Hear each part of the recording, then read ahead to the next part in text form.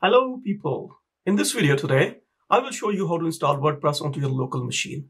So you will be able to make your websites without having to have a domain name and even without purchasing a hosting package. My name is Mazhar, and at RightSOlutions, I create tutorials for all you DIY people. If you're new to my channel, please don't forget to subscribe and press the bell icon to get the notification for my next video. Let's get to the tutorial now. Working on your local machine have a lot of advantages, like you don't need to have a real domain name. You don't need to pay for web hosting package while your project is still under construction. This is a good way to learn and improve your WordPress skills before even you try to go to the live website. You can test all kinds of themes, plugins, widgets, and see what suits good with your project, what you're trying to develop. And not only that, it can be done on a lot faster speed. There are quite a few options out there in the market, but for this tutorial, I have selected Local by Flywheel. And I selected this for quite good reasons. Like changing the environment, the development environment has never been easier. That's what they say. I mean, it allows you to hot swap PHP versions from 5.6 to the latest versions, whatever is available. It makes very simple and easier for you to try out different MySQL versions. And of course, this app is getting better and better with all the latest updates. And most of it is free. So let's start downloading this app. Just go to rightsolutions.ca/local.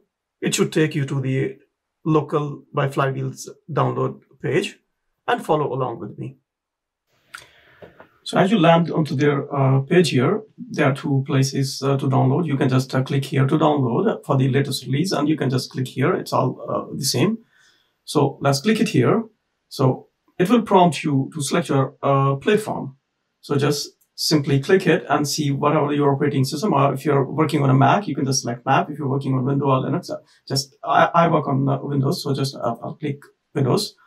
So selecting your operating system, then you need to provide your info here, like your name, your email, and your telephone number. So just provide these details and then say get it. So as you say download, it will start downloading the app. It's about 410 megs. It will take a few minutes, depends on the speed of your internet. Mine, it says about 5 minutes, so it might will take a little lesser than that. So finish your download, and then we'll start again. My download is done, and I'm sure yours is done too. So let's go to the download folder where your download has been stored.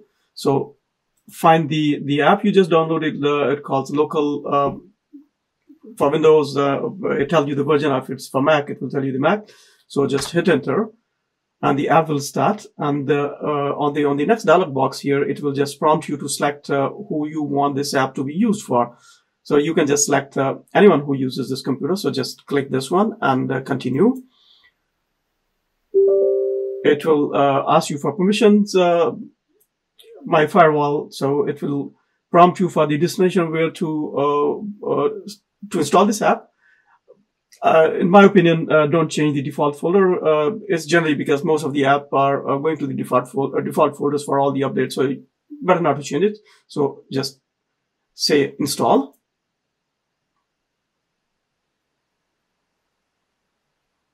That's a big application. It will take a while to just complete it, so just be there.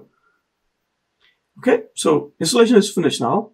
So you can just let this run local, be selected if you want to. And I think that's what we are doing here. So let's run this app. It's completed. So just run it. So I finished, so it will open up the application. I think we don't need this Explorer anymore. And we also don't need this browser. All right. So here is your local application installed completely. So I believe I will show you the interface of this app later, but as you can see, it's empty, so I cannot show you much. So let's create a website first. So creating a website, you can just click this button, okay, when there's no website still created, it will have this banner. But otherwise, you can just press this plus sign. It will also do the same thing. So let's give a name. So say my first website at local. Okay. So give a name. In advanced options, it shows you to select your name. It can also prompt you if you want to change your default folder where you want to store your site. If you just click this, it will open up the Explorer and you can just change it if you want. I normally had selected mine with the previous installation, so it is just taking that one. So normally you can change it if you don't want to store your website into Drive C. You can just change it to Drive D, or maybe you can just make a customized folder where it will store. So there's the next option. It says create site from a blueprint. I will explain you that what is that blueprint. So right now we don't have any blueprint. If you click it, okay, mine are there because I already had, but we will create a blueprint and I'll show you how to choose it. So normally if you click this, it will prompt you if you have any saved blueprint. So it will make website according to that. It's just like a template. So, okay, but we will not go with the advanced option. We'll just go with the default construction. So just putting your name, say continue. And here there are two options again, preferred one and the custom one. And the same thing, I think we will go with the preferred, but I'll just show you if you press custom. So here it will give you the selection for the PHP version. If you know what web host are you using and what version of the PHP is running there, you can select even your database or MySQL. But normally, I think we should go with the preferred one, so you don't need to change. So unless you really know your specific requirement, but go with the preferred one. So let's click continue. And here you just need to give the username and your password also. You can just add a password, whatever you feel is good for you, which you don't forget. And here, normally you can just leave this default email, but I would always like to give my real email in case I'm logged out with my website, so I can just like get back the username, maybe reset my password. So I'll just give my RightSolutions.ca. So let's add this site here. So it is preparing your website. Preparing website means it is installing WordPress and making your dashboard and giving URLs and providing permissions and services to let this site run on your local machine. So it takes few seconds, quite about a minute. So just hang on there. All right, here we are. So your website is ready now. If you just look, before we go further ahead, I'll just give you some information about the interface, what it does. So if you can just see, this is the site name which we selected. If you click this, it will, it will go ahead. And with this one here, if you can just see, it shows you the path where your website is stored. If you just simply click it, it will open the browser and it will show you your whole website is in here. So if you just click it, you can just see that this is your app. Like if you go into the public folder, this is your website here. So let's go back again. This is the configuration and your MySQL, your Nginx and PHP settings. So your logs. So this all is being kept in this folder here. So let's go back again to the web, your local web. So next to this, if you look at the overview here, you can just see that it is giving the information about the web server it's been used. So it is Nginx, and then the PHP version right now, this is most probably the latest version right now, 7.35. So it gives you the information about your PHP version, and then the database used for this website is MySQL 8.016. So the version of the WordPress as well, and then the site domain. It gives you the site domain information as well. So this is the site domain right now, which is used on the local machine. So if you click this you can change it if you don't like it. Like if you click change, so here it will allow you to change your URL, whatever you want, whatever you're comfortable with. So let's do it. So just say my website 2. And now if you pay attention, I just typed my website 2, and let's say change domain. It will just say please enter a valid domain. And the reason is because if you look at the URLs are not having any space. So you just need to, wherever you feel that you had to add a space, either it's a one state corrector, or either you have to add hyphens or maybe dashes or whatever you want. So just say, let's say my hyphen website -2. So now you can say change domain. So it will change your domain name. So okay, of course, it will ask your permissions again. My firewall is blocking it up. Okay, so anyway, so you can see that you can change the URL if you want to. Normally, no need. So this is again the site path which we had just seen above here. So it just show you where your website is stored. So okay, multi-site, no. You can create multi sites, but this is a single website. We're not creating multi-site. So this is just the overview. And then if you go to the database tab here, if you just click on it, so it can tell you open adminer. It's connected. So host is the local host. Then the port is the port which is assigned for your local web pages. The database name is local. And then your username, it's of course in the root, and the password also the root. If you go to the SSL, normally there was a problem with the SSL certificates in the previous version of the local by Flywheel app, and there are a lot of people having problem. I created a video on how to overcome that problem. I will put a link somewhere here, here, maybe somewhere here, so you can just see if you want to browse that tutorial too. You never know, maybe you'll come across that problem too. So anyway, so this is like the application is issuing the certificates which can be trusted locally. So you can just see the information has been given here. So let's go to the utilities here. If you click the utility, it is, you know that when we had given the information about our email, so it is operating the Hogmail application. So if you just click it here, it will open your Hogmail app. The emails what you had sent, okay, allow it. So emails what you have sent from your local development environment, it will have all the email here. I had sent it, I don't know, okay, it says 5 minutes ago. Okay, it is like when my WordPress was installed, so it has sent the information that WordPress is installed. So this is the place where you can get your emails. Of course, if I go to my email, it will just show me the email which is sent by this local application. So close it again. So I think we don't need this one. So this is the utilities here. Now, if you go to these two here, if you click here, view website. So your website is loaded on this place. You can just see that this is my first website. This was the website title. I will show you how to change this too if you want.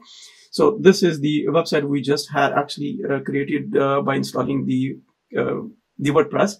You know, this is the 2020 theme for WordPress. By default, install this. So this is your website which you created. So just, we don't need this. So if you click the admin page here, it will launch your admin login page. So here, if you just your admin login page, if you just put your admin username and user password and click login, it will take you to the back end of your website. So this is what here is our dashboard. If you are familiar with this, if you're not, we will I will possibly make another video how to make a website. Here I'm just giving you the information about how to use local by Flywheel. Making a website, it's even a different and longer tutorial. I'll possibly will work on it. So for the time being, you can just see that this is the back end of your your website. So if you click on all pages, you can just see what the pages we already have. It's the sample page and privacy page. That's your dashboard. So let's go back. And now here, if you go at the bottom, as we just seen, I just told you that if you have websites here now, so you want to add another website, so just click plus and it will just prompt you again with the same thing. You can have a lot of websites. You can have 4, 5, 6, 7, 10 websites created at the same time, and they all be there. You can all even run them. So right now we just set with this. Let's go ahead. And then if you get the information here, it's a one site running. If you, let's say if you have, for instance, you have 2, 3, 4 websites and all of them are running. So it will just give you the number, how many websites are running and how many websites are idle. So you can stop all the website if you want. Let's say you have 4 or 5 websites running. So you want to stop all of them at the same time. So just click this, all the websites will be stopped. Otherwise, if you're stopping individual websites, so you can just go here on the top or select the website which you want to stop and go onto the onto this button here and say stop site, and it will stop this specific website. So now let's go further ahead. If you look at this live link, what does this live link says and what it does? If you click enable, it will create a live link for this website, what we had just seen. So let's say you are making this website for somebody, for your customer, and you want them to see the progress. So you want to see them and approve them the step where you have reached. So just simply click this. It will open your website into the web browser. Now copy this and send this by email, this address, and say for approval, and just add that link here and send it. So this is the email which I received, which I had sent it recently, and assume that your customer had received this link, and if he clicks it, he will go and get this website which you had just created, get this website open on his computer, and he can just browse and go through all whatever he has it here. So you can just see that how useful is this, that you can give access to a working project which you are still having at your computer. You can send this link, and your customer can just go through, browse it, see what you did, and suggest you what is good, what is not, what changes needed to be done. So, but there is a condition, like, when you are sending this link, there are 2 things which have to be kept in mind. First thing, your local app has to be running. And the second thing, this website which you are actually sending a link, it has to be also running. If this website is stopped and your customer click that link, it will not take him anywhere. And if your local website is not working, it is off, or maybe it's not actually running your website, so it will not take him anywhere. So this is a very good improvement for the project developers who can just don't pay for any hosting or any sites where they need to host their projects. Okay, so as you had done with this approval, the important point is you have to disable this. If you don't, that link will be live every time he clicks it, will get it. So if you just say disable, it will disable and reset the link. So now the person who has this link will not be able to go and come and see what you're doing. So it's a very handy. So it's a good thing to know. So the next, if you go down here, say connect host, if you click this, you will see that it will prompt you with this, your connection with the host. You know that the local by Flywheel, actually this company is a hosting company too. So they also sell hosting packages. If you have a hosting package with them, so you can just log in with their credentials. And they actually had already get the affiliation with the WP engine. This is also another good rated web hosting company. So if you have account with any of these two, the life becomes a lot easier with your website when your project is done. So you can just take them you can just swap them to the live server with few clicks.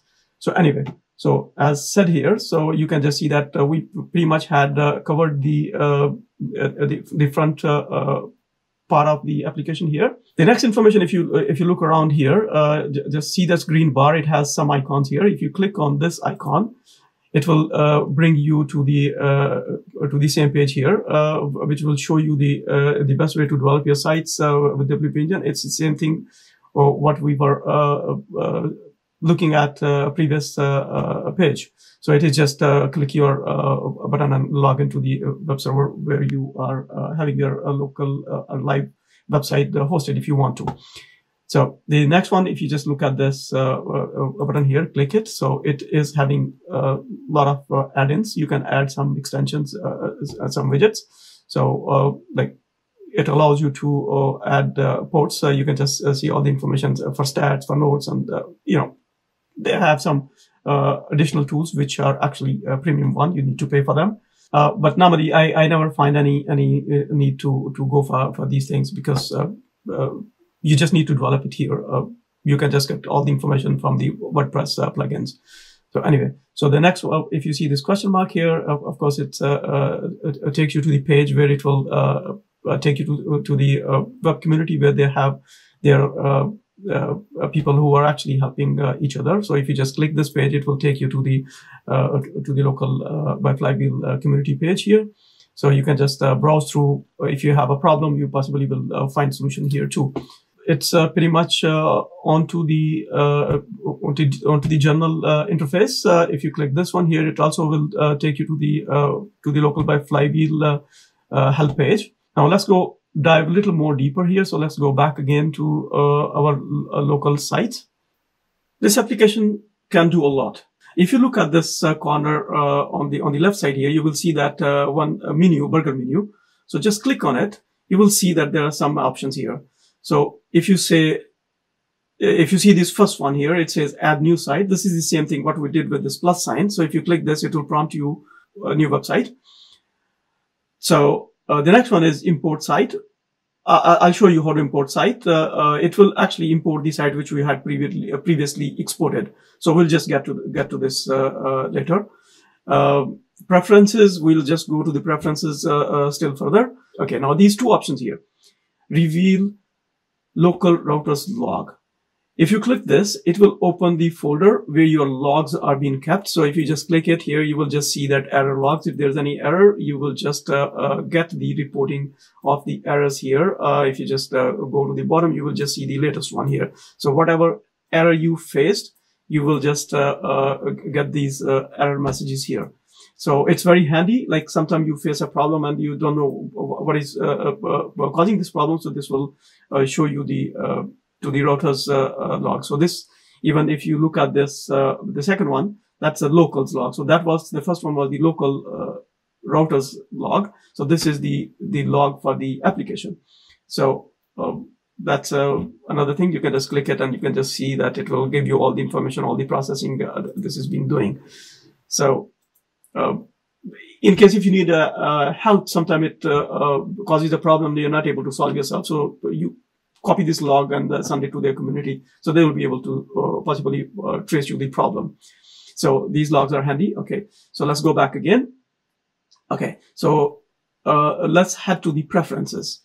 So if you go to the preferences here, there are some options here. So first options, the appearance and the behavior.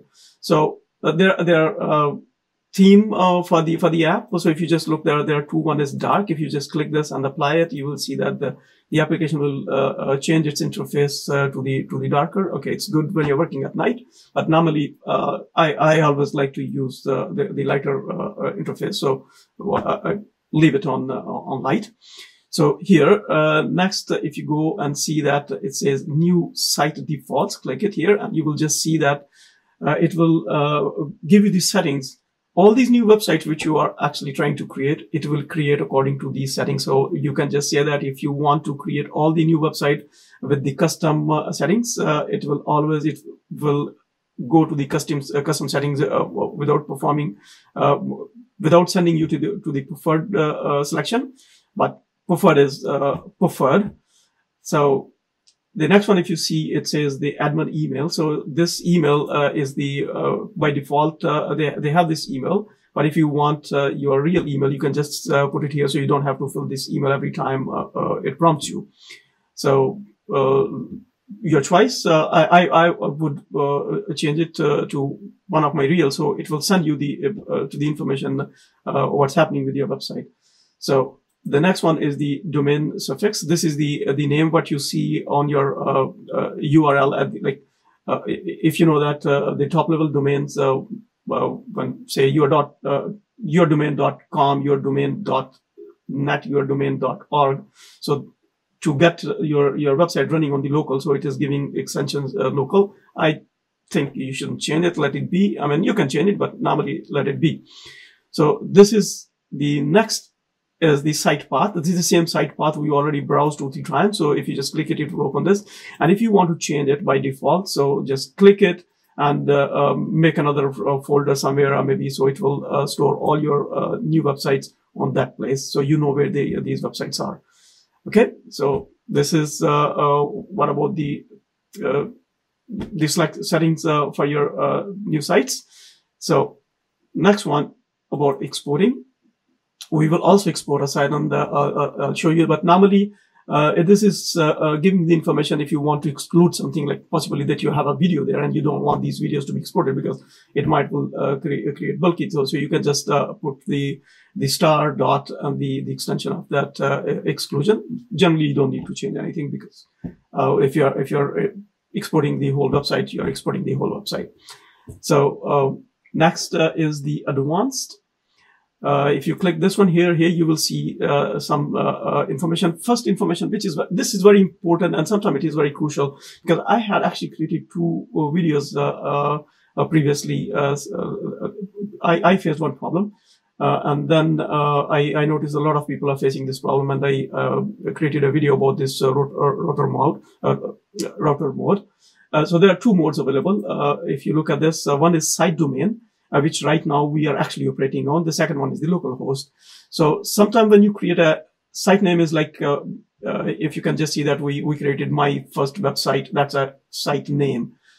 So if you create a website with the site name, sometimes your permissions will not allow to access the SSL certificates, and it will create a problem. I had created a video. I will put a link somewhere here. I don't know. I mean, it's upside down. Maybe on this side, maybe on this side. So you will get a notification for that error video, which I created previously.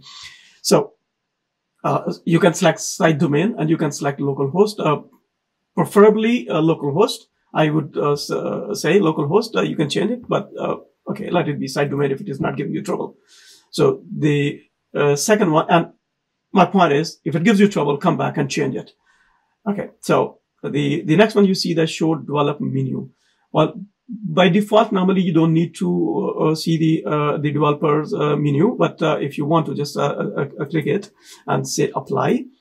And now, if you go back to this burger menu here, you will see that there's another option had come into your drop-down menu, which says develop. So if you just click this one here, it will open up a console, which will give you the information about the elements and all the errors, whatever is happening. It gives you the information about your network, your source console, and element. So you can just see all what is happening.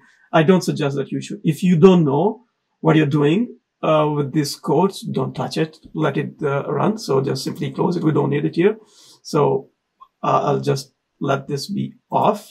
It is by default off. So I mean, maybe by default not off. I mean, you can just switch it whenever you want it. So as we're done with the advanced settings here, the last one is known as blueprint. So if you click here, you can see that there are 2 blueprints here, basic blueprint 1 and the temp to delete now. These are the blueprints which I created previously. So it is here. I'll show you how to create these blueprints. And these are the blueprints like a template. Every time you're making a website and you select that template, let's say you created a website, you installed all the plugins you want, you installed all the settings, you did all the settings with that website, and now you want every website to base on this setting, so you don't have to go through this every time. So this blueprint will create the website exactly on the same settings. So I'll just show you in the next step how to create the blueprint. So we are done with this one as well. So let's close this, and let's head back again to the next step. Till now, you possibly have seen almost everything on the website what you think that you know about it, but there's something big which we should know. If you click this website here and right click on it, yes, you'll see a lot of another option here.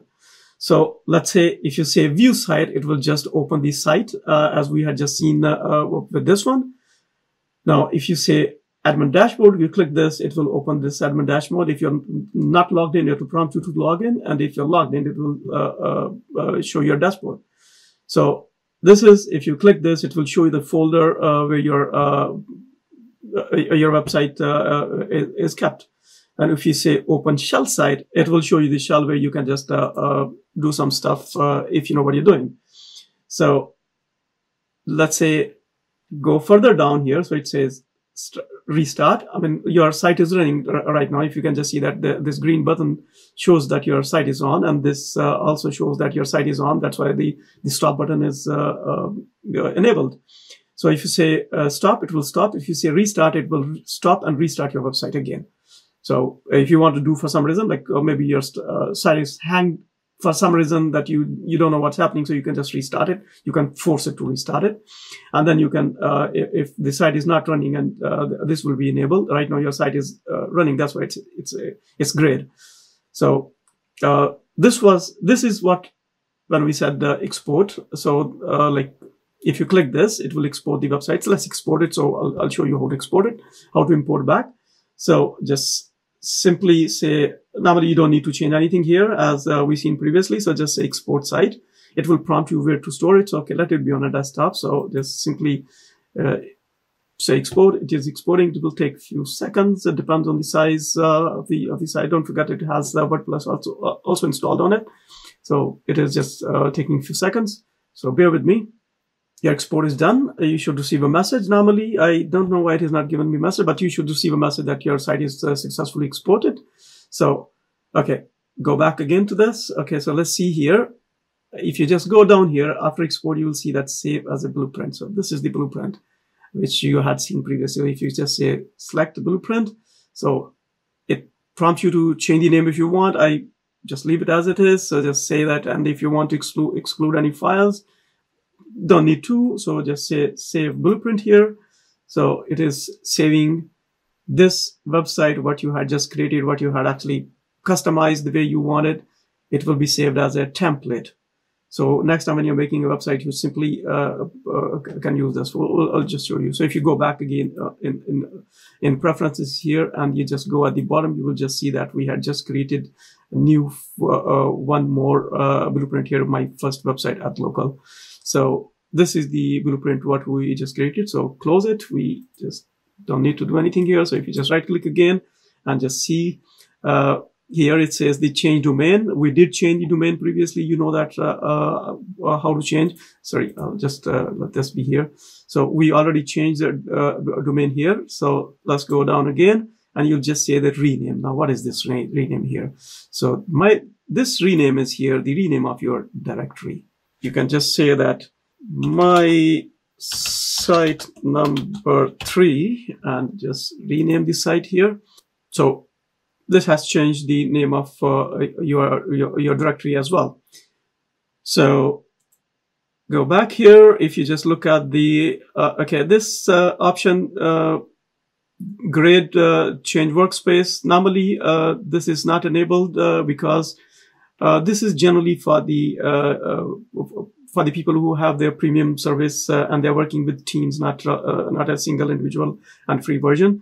Delete means, let's say, we'll just show you how to delete the website as well. But I told you that I will show you how to import the site. You remember we exported a site, so just go back again and let's say import a site. And this is the website which we just exported.